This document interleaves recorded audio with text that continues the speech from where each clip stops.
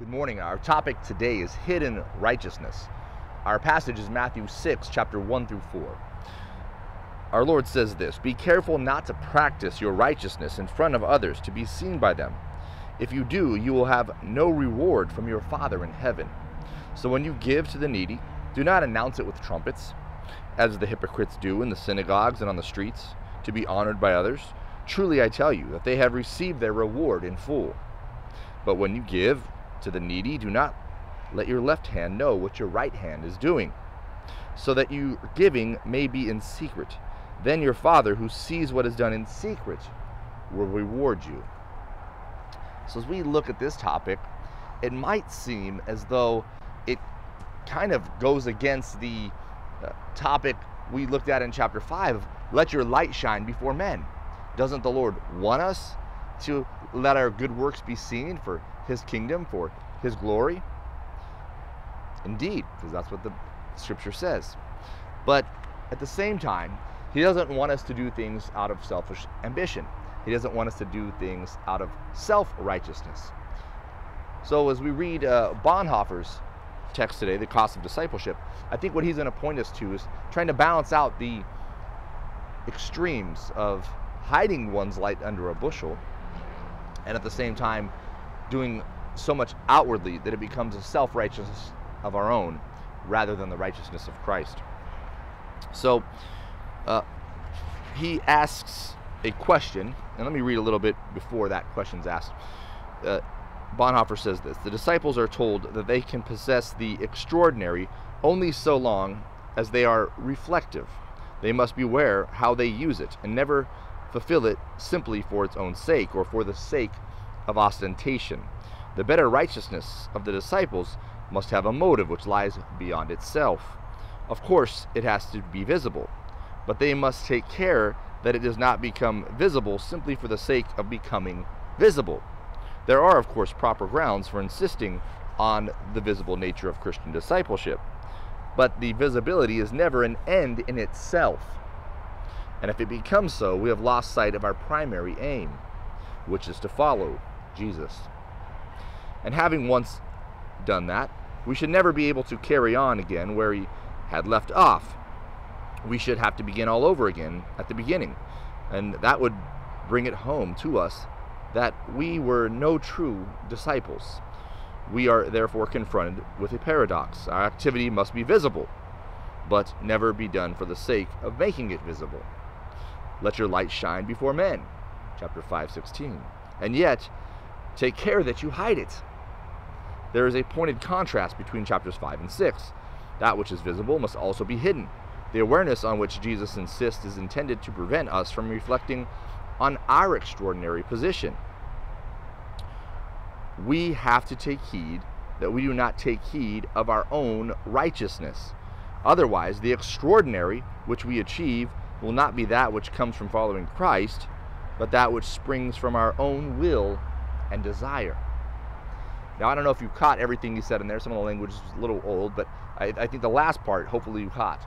We must take heed that that light that we're shining and bringing about is not our own light, is not our own righteousness, is not our own goodness. Lest people say, "Hey, Pastor Gabe, he's just a great guy," right? It's just him. It's not Christianity, it's not Christ, it's him.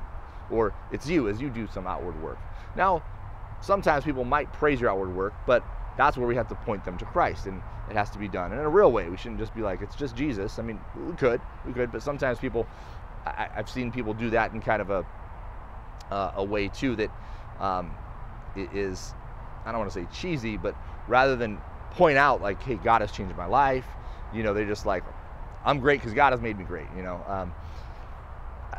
so that's tough. So even for me to explain that stuff, because there is this hard balance, right, of pointing people to Christ, and at the same time, in a real and true way, showing them the truth and the depth of discipleship. So here's the question that Bonhoeffer asks that I mentioned at the beginning, and he says, how is this paradox to be resolved? So I want to give a little backdrop before we got to the question, so hopefully that helps you understand it, this paradox between letting it shine and hiding it. Bonhoeffer says to this, "We must be unaware of our own righteousness and see it only insofar as we look to Jesus. Then it will seem not extraordinary, but quite ordinary and natural. Thus we hide the visible from ourselves in obedience to the word of Jesus. If the extraordinary were important for its own sake, we should be like fanatics, be relying on our own fleshly strength and power, whereas the disciples of Jesus act simply in obedience to his Lord. That is, he regards the extraordinary as the natural fruit of obedience. According to the word of Jesus, it cannot be otherwise. The Christian is a light unto the world, not because of any quality of his own, but only because he follows Christ and looks solely to him. But precisely because the Christian life is of its very nature extraordinary, it is at the same time ordinary, natural, and hidden. If not, it is not the Christian life at all. It is not obedience to the will of Jesus Christ. So in a certain sense, he's saying we have to let our light shine outwardly so all can see. But for us, we don't do this to be seen. We don't let any self-glorification come to ourselves. So we hide it sounds weird, to our own self, right? Making sure that our acts are solely done before the Lord and not for some outward type of praise to come into us. But the bigger part here is that it just simply becomes a natural part of life. We go and we pray, or we do a good work, because we're not thinking, I got to pray and do a good work, but it becomes a natural process as the Spirit works upon our life. One last sentence here, farther down, he says, otherwise, you are simply displaying your own virtue, and not that which has its source in Jesus Christ. So I think that's what really hits the nail on the head. We have to always be careful and ever aware that we're not trying to appear to make ourselves be great people and virtuous people, but we're just simply living out discipleship. We're simply living out our Christianity. We'll be virtuous, not because we're trying to be virtuous, but because the Word of God has so changed us that as we hear the Sermon on the Mount and it resonates within our minds, we simply live differently. So if that's a challenge for you, I say apply yourself to the Word. Apply yourself to prayer. Let the Lord work and stir in those areas. We have too many people today that are loud and ostentatious and boisterous and out there and making waves on social media or TV, wherever it may be. And sometimes that does more harm than good. We need Christians that are truly light, that people will truly see their walk and say, this person's not doing it for some following or a mass gain or because he's trying to sell a book or what have you. We just need people to live out their faith in a real and transcendent way that is in the world but not of it. Have a blessed day. We'll see you guys tomorrow.